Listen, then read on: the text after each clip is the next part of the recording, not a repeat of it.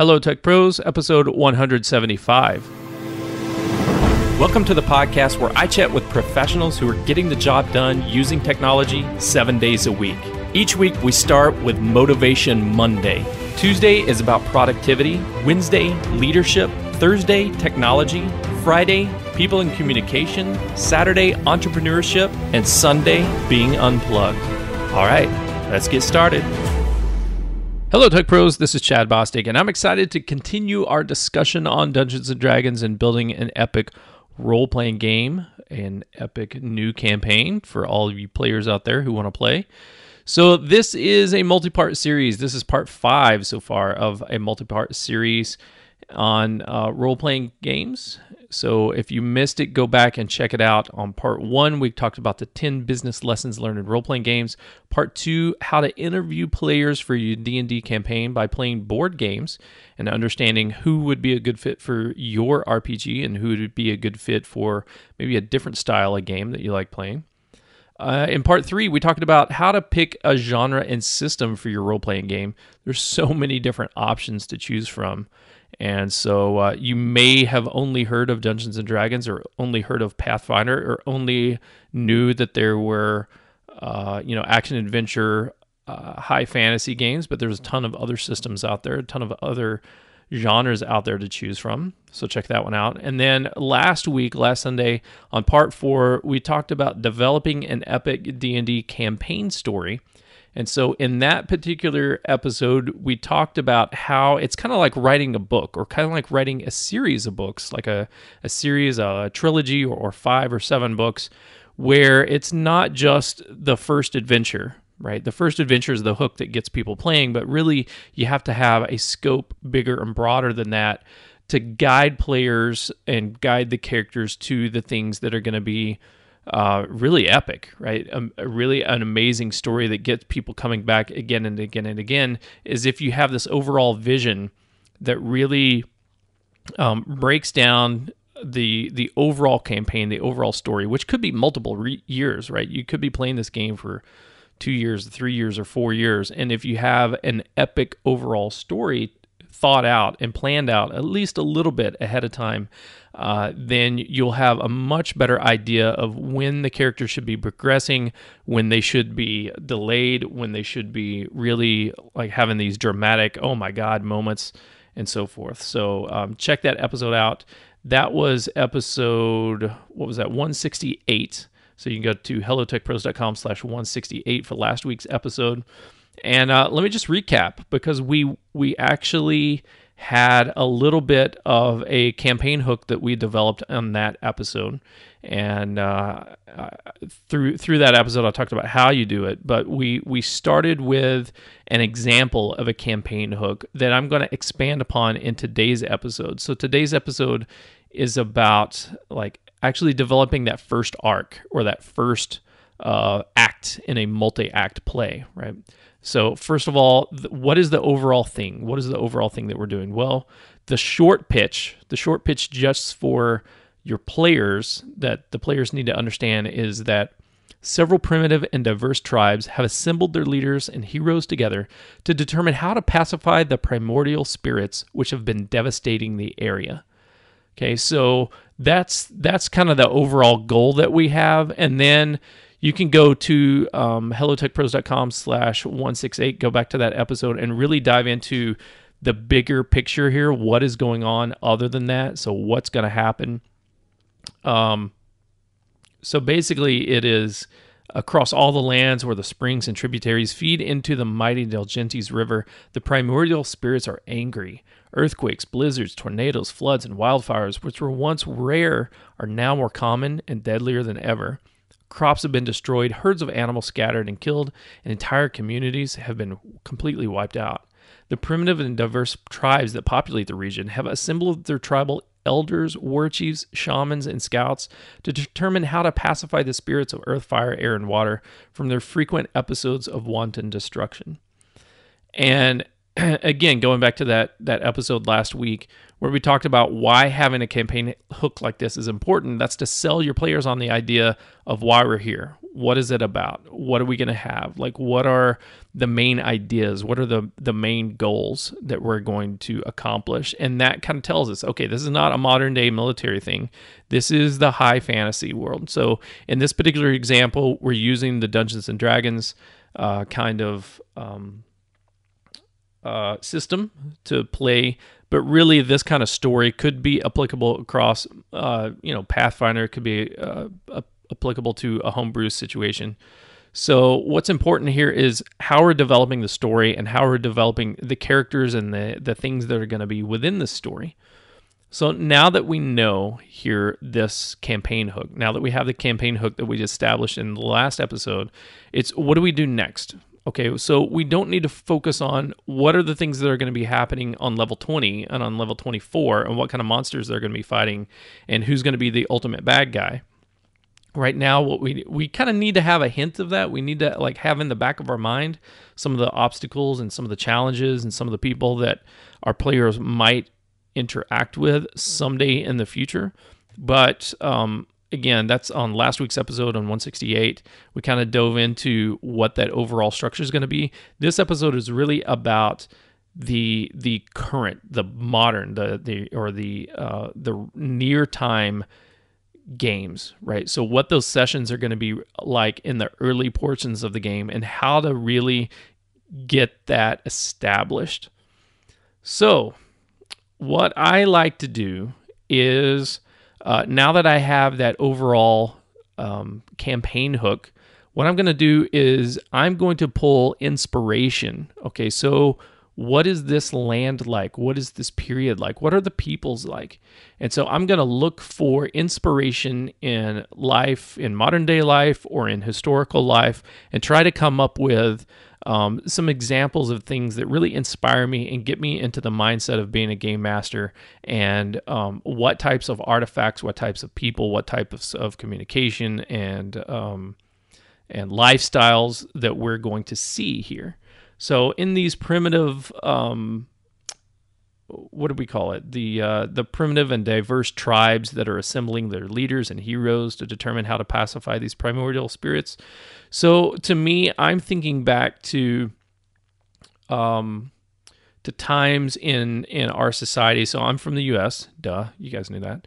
So the American Indian tribes are a big inspiration to this particular campaign.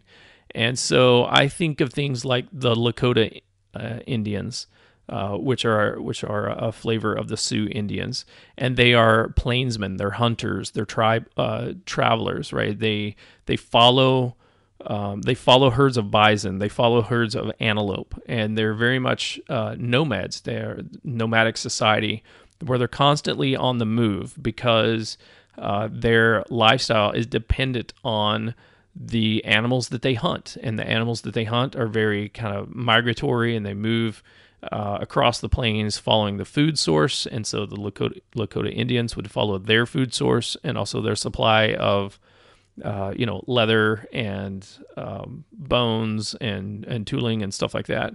So I really like the idea of having one of the tribes be this type, right? So we're not going to copy it word for word. We're not going to copy it exactly how the Sioux Indians or the Lakota Indians live their life and the types of animals that they hunted, but we want to use that as inspiration.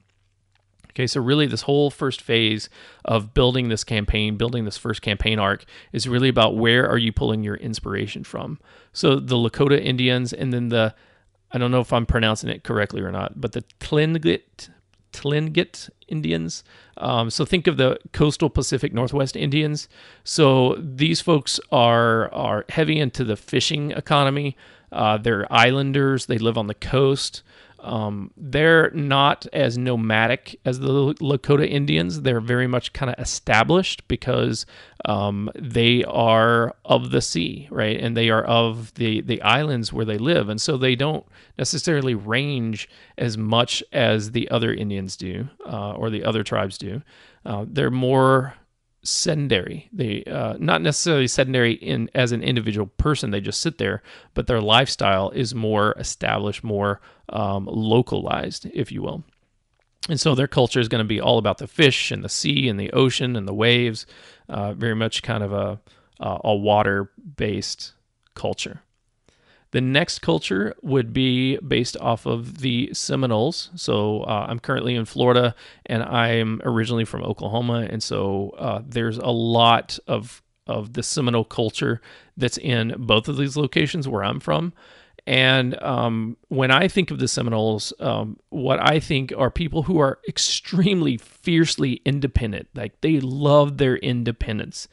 And the original Seminoles were, as I understand it, refugees of wars that happened in other tribes north of Florida. And so it's where all these refugees banded together in Florida. They fled from these wars. They fled from these oppressive situations that were going on, and they built their own culture that was very much open to trade, and they were completely independent. And they kind of had different people in their tribe from different types of cultures, different types of other tribes, and they all blended together. It was like kind of a mini America. I could be completely way off on this from an actual historical standpoint, but that's what I kind of remember from 8th grade Oklahoma history. The next culture that I want to take inspiration from are the Mayans. So if you remember the Mayans, they were extremely advanced in architecture and in writing, mathematics and calendars and astronomical systems, right? So they had a lot of science, and they had a lot of mathematics and a lot of engineering.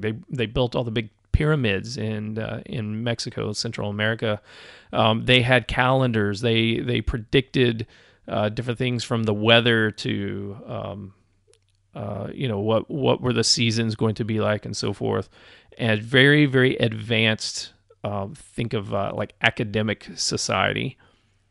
The next society next couple of societies, I don't have a lot of knowledge about, but I have done a little bit of research, and I'm kind of fascinated by their cultures. Are the Kayapo, I think you pronounce it, Kayapo societies in Brazil. So think of like the rainforest peoples, the people that live in the rainforest, and they are completely against the deforestation and the mining that is very popular in that area of the world, right? Because those natural resources are extremely, extremely valuable. People want to do logging to get to the trees. People want to clear the land in order to create more farming. They want to mine for sapphires or for precious jewels. And the Kayapo are very much kind of, very much for nature and for the rainforest and protecting the animals, protecting the environment that really supports their lifestyle.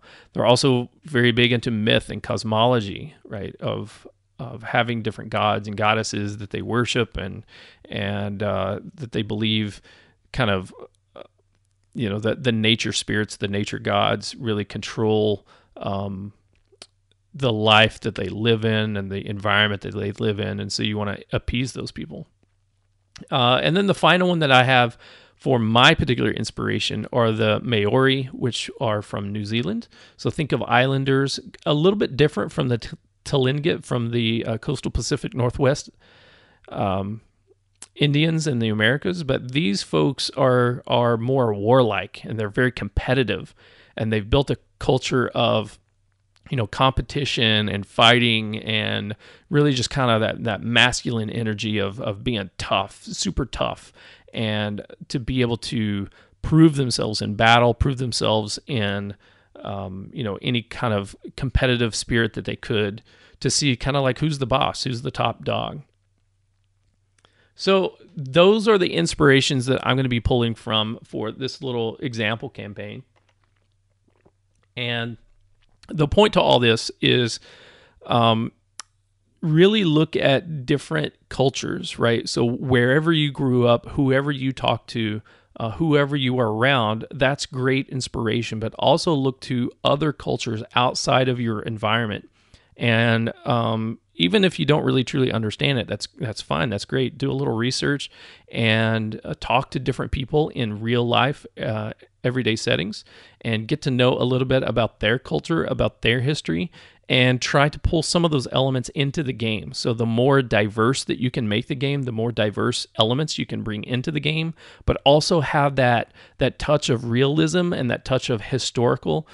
To me, personally, it kind of brings in a lot of depth into the game and makes it a lot more fun to play, because it kind of feels like that movie that you saw last weekend that just came out, right? Or it kind of feels like that book that you read in 11th grade that was like so foreign yet so action adventure at the same time. Kind of reminds you of those historical shows that you've seen on the History Channel, and those stories that people have told over the ages. But it's got your own flair, because you're taking that inspiration and then you're applying like the D&D universe on top of it, right? So, okay, so we have the indigenous peoples, the inspiration for the indigenous peoples. Now, what else is important? What else are we going to have in our game? Well, as a game master, one of the biggest things you have to think about are the locations. So what are the first locations that your players are going to be playing in? Where are they going to be active? How are they all going to be together? And what is it? So in this example, the location that we're all meeting in, the location that the players, all the characters would be meeting in, and figuring out that there is this global problem or this regional problem that they need to solve together, is this great gathering place of all the tribes.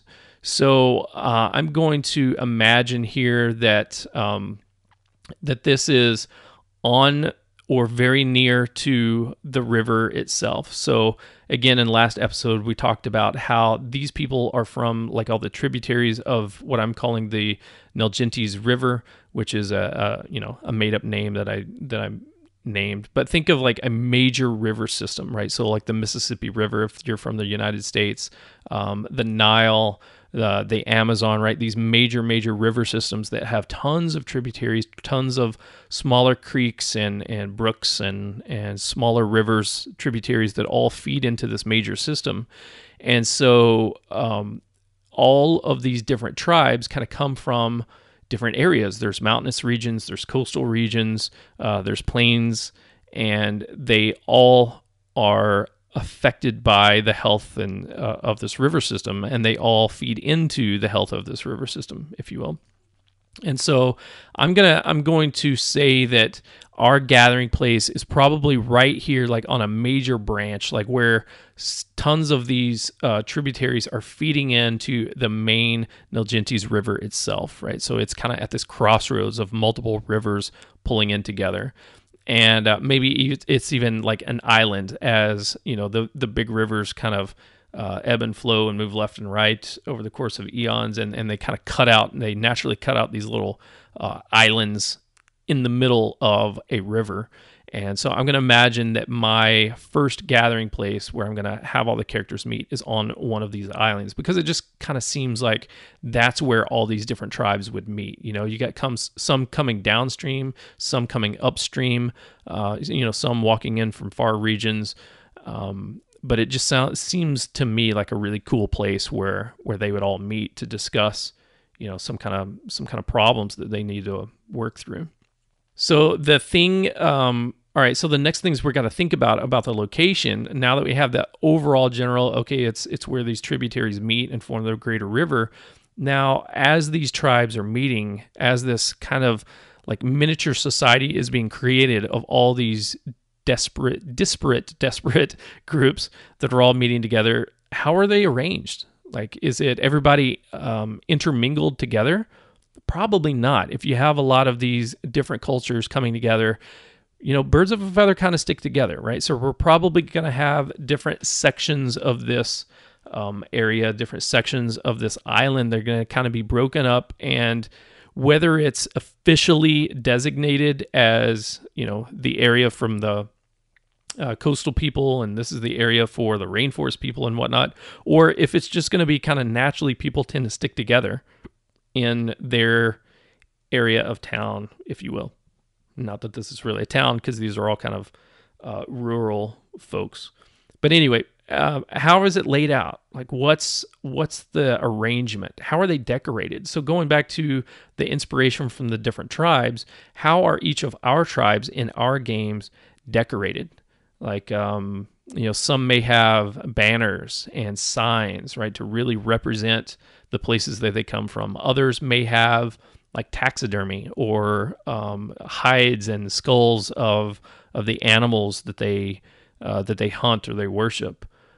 Others may be more mythical, right? So we've got some of the rainforest tribes and the island tribes that are very much on the cosmology space, right? So they may have masks that they've painted. They may have very decorated idols.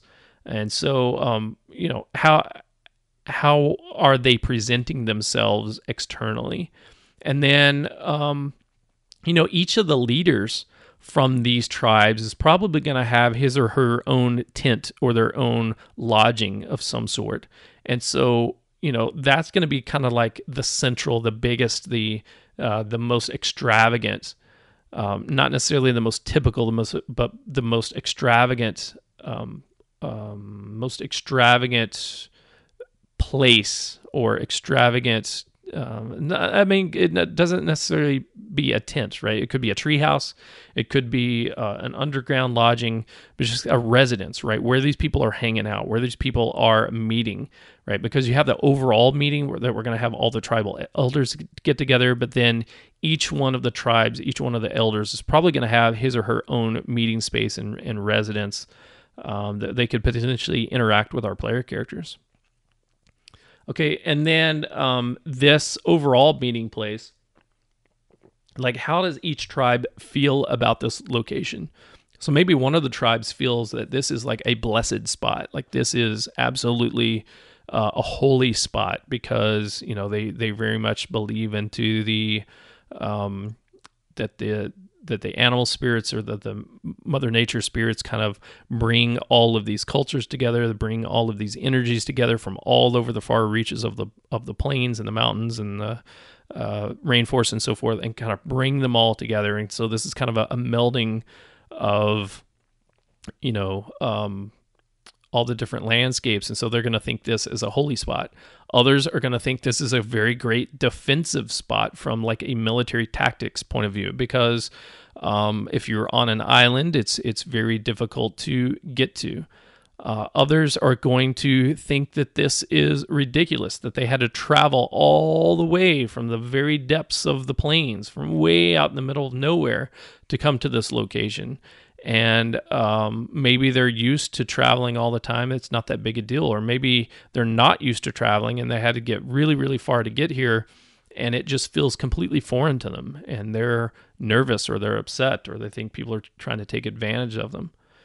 But either way, you really want to tap into what are these people about and how does the people and the location, like how do they blend together to really determine what they think about stuff and how they present themselves in these situations. Because as we put our player characters into these situations, what we want to do is add a lot of depth. We want to add a lot of flavor, but we also want to make it kind of realistic, right? Where it's not just, the antagonist is pissed off because he's a pissy person, but the antagonist really has in his or her own mind a valid reason why this is not cool. Like we should not be doing this. We should be following me, or we should be following my elder, right, and not yours.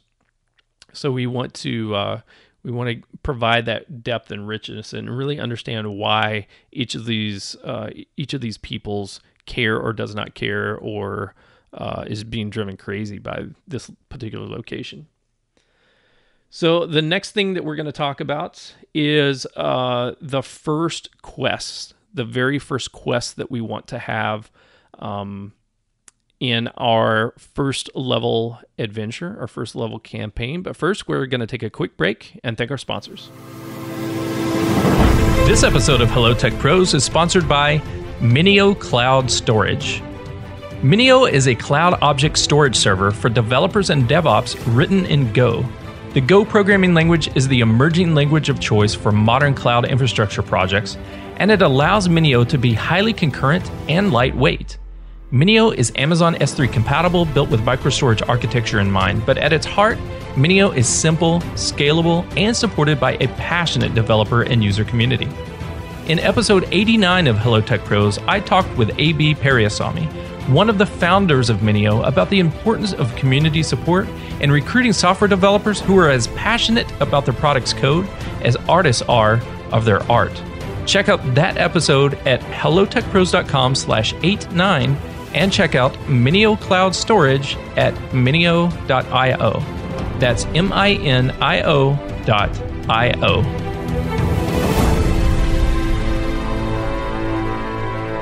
Okay, we're back and talking about our very first D&D adventure that we're going to put together. So this is a a multi-part series. I'm not sure if it's 5-part or 6-part or 7-part, but a multi-part series about building your own D&D campaign. Last week we talked about what is the overall epic story. How do you get that 5 to 7-part act in a play or a 5-part book series, and break it down into what are the major elements that are going on across the entire campaign. This week we're talking about how to kick it off, like how to kick off the actual campaign with where the people are starting. And so a few minutes ago we were talking about both the inspiration of where you get the idea for the campaign, where you get the idea for the peoples and the culture, and also the locations of where these people are at. So we talked about 6 different historical indigenous peoples that I mentioned that I'm going to get inspiration for my game. And then the locations, the major location of where this action is taking place, at least for the first couple of chapters or the first couple of interactions, the first couple of quests. And so we talked about it is in the, where the branches of this major river system kind of meet and form the main river itself. And maybe perhaps on an island, like a huge island space in the middle of this river system. And so the first quest that we want to have,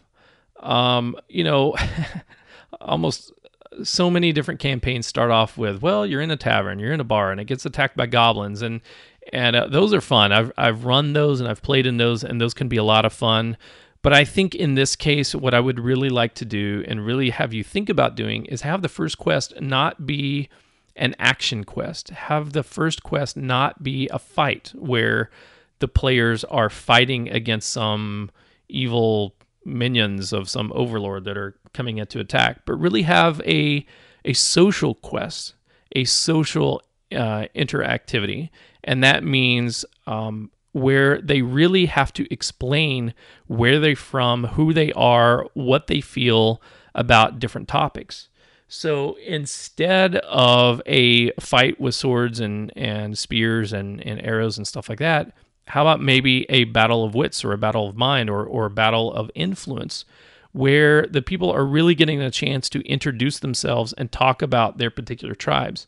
So maybe the first quest is really that each of the players that are gathered here in this game, in your game, for this particular game, for this particular instance, what I would have them do is each one of them would be appointed a representative of the tribe to really convince people of, well, first of all, just inform people of what problems are going on in their particular tribe, right? Maybe they've had earthquakes or volcanoes. Maybe they've had tornadoes or hurricanes where they're from. But either way, no matter where they come from, they've had these problems. The gods have gone nuts.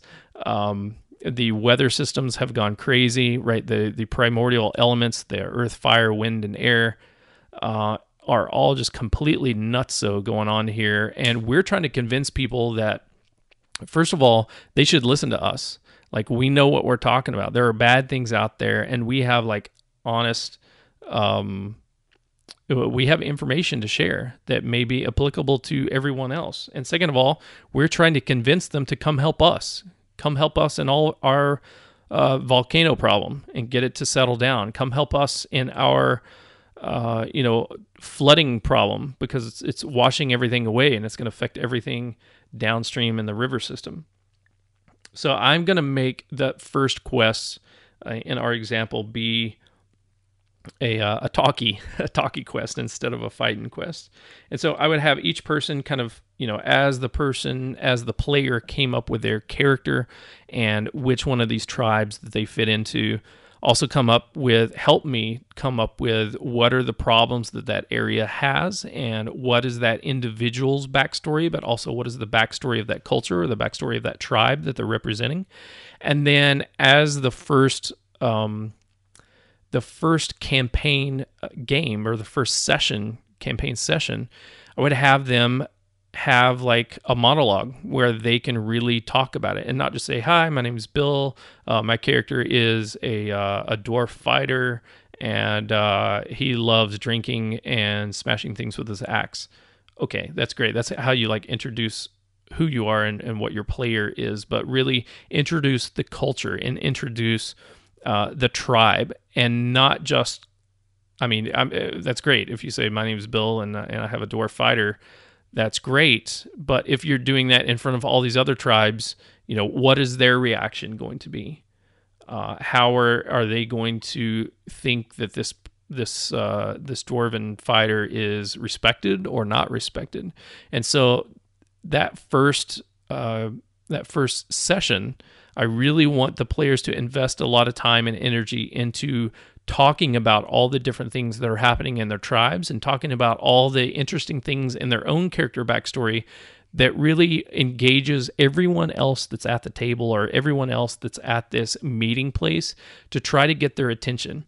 Because what we want to do is have compelling, engaging NPCs compelling characters that people want to follow and people want to hear about, because that will make the NPCs more invested in what's going on with the characters' lives, and it will also make the other characters, or the other players at the table, more interested in their own characters, as well as the other characters that are being played or portrayed at the table. So that would be my first session. And then after that introduction one, which I would really have probably last an entire session, or maybe even 2 sessions, depending on how long we would play. But I would really look at 2 to 4 hours worth of just pure role playing for that first session, and not have fights break out, have maybe verbal fights break out, but not really dive into okay, you're all being attacked by water elementals now, or anything like that. Have it just be about how these cultures are interacting, how these cultures and these individual people are communicating to each other, and where are the struggles, where are the breakdowns, and where are the cooperations happening. And then the second session after that is where I would first introduce the first physical obstacle or physical challenge, and that probably would be some sort of proving grounds, right? So think of the proving grounds like an obstacle course or miniature quests, like at the Olympics, right? At the Olympics that we just finished up in summer of 2016, right? The Olympics started, or was inspired by, different feats of strength and of skill and of athleticism that people competed in way back in the day, and now we still continue that tradition today. So maybe it's your local Olympics for these different tribes, and what are they competing on? And so I would create little skill challenges or little battles based off of this. So maybe it's there's probably strength type quests or strength type I would call them quests, mini quests, right? Competitions, strength-based competitions where they're lifting heavy things, they're throwing heavy things. There's probably races, different foot races. It may be who can climb the tall trees the fastest, or who can swim upriver the fastest, who can run a foot race. Maybe it's kind of a triathlon thing where they have multiple little mini races built together. There's probably archery competitions, either throwing their spears or shooting their bows and arrows. There might be other competitions that are not really represented in our Olympics, or not really represented in the kind of normal fighting type things you would think of. But maybe it's a